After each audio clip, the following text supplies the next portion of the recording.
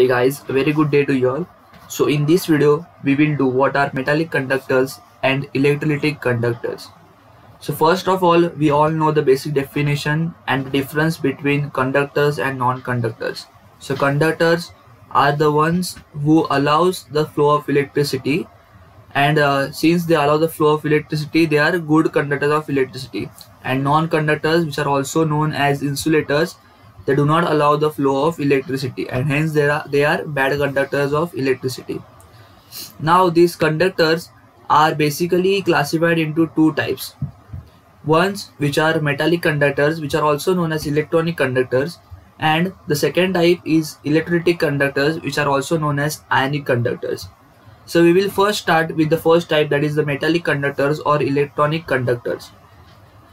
Now in the metallic conductors or the electronic conductors, what happens is that we take a metal and we pass a electricity through it.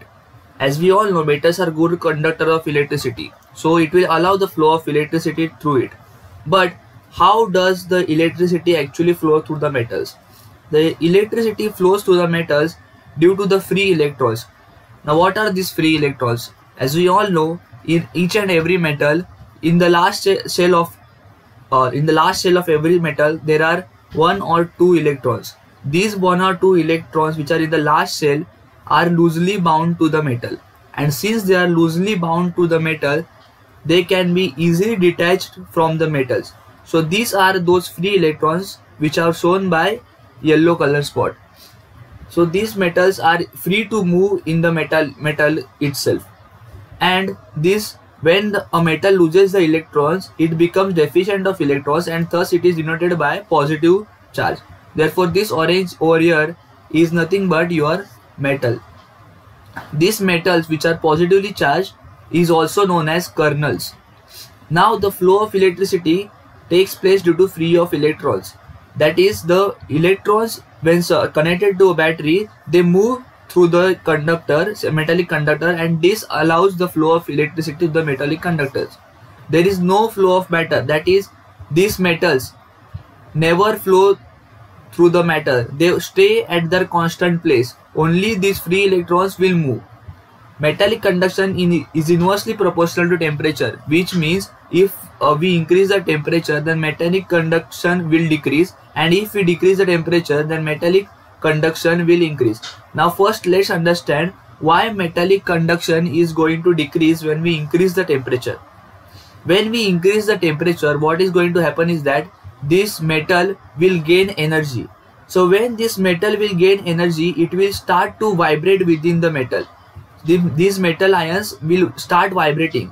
So when these metal ions start vibrating, there will be an obstruction to the flow of these free electrons. So these free electrons will not be able to move freely, and it will get hit with the positively charged metal ions, which will start vibrating when we increase the temperature.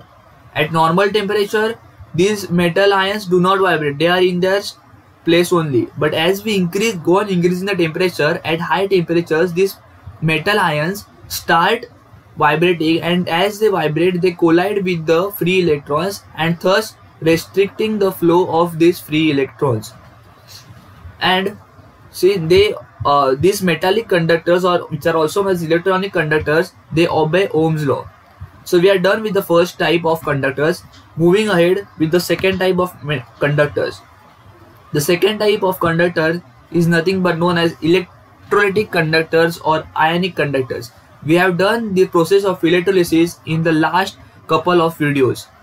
So over there, as we all know, we first consider a electrolyte, and when we connect a battery through this to these electrodes, what will happen is that the positive terminal of the battery is connected to one electrode, and the negative terminal is connected to another electrode.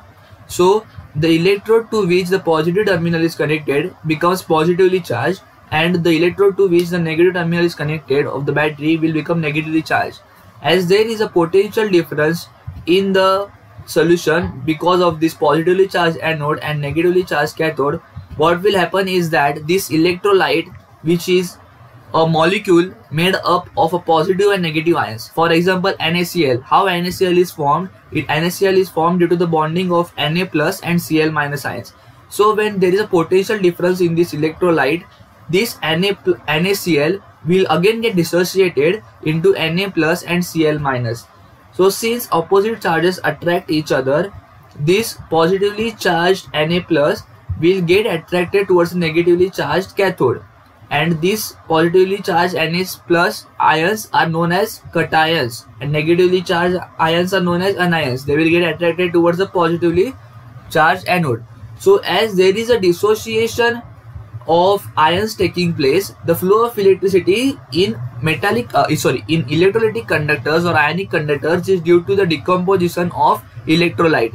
The electrolyte is getting decomposed into positive and negative ions. Now there is flow of matter, means there is a flow of ions which is positively charged and negatively charged. Previously this wait a second guys. Previously in metallic conductors, these positive metal ions were not moving. They are standing in their own position. Only the free electrons are moving. Therefore there is no flow of matter. That is the matter, main atoms are not moving. Only its electrons are moving. Over here the atoms itself are moving. For example, Na plus is moving, Cl minus is moving. Therefore there is flow of matter, that is there is flow of ions. It requires to be in either liquid or solid, either liquid or gaseous state. Over here there is a mistake, this is not solid, it is gaseous. Why it requires to be in the liquid state or gaseous state is that because this electrolyte gets dissociated and it requires to move to the cathode and anode respectively.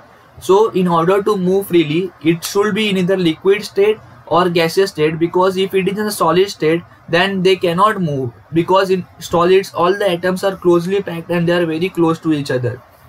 The electrical conductance over here is directly proportional to temperature. Means if we increase the temperature, the electrical conductance is going to increase, and if we decrease the temperature, the electrical conductance is going to decrease.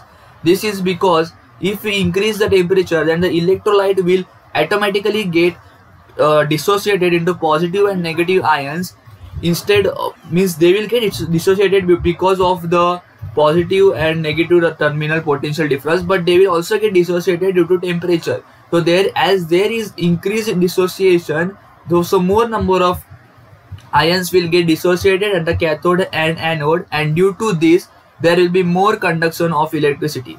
So they obey Ohm's law also. So guys, this was all about the electrolytic conductors or your metallic conductors.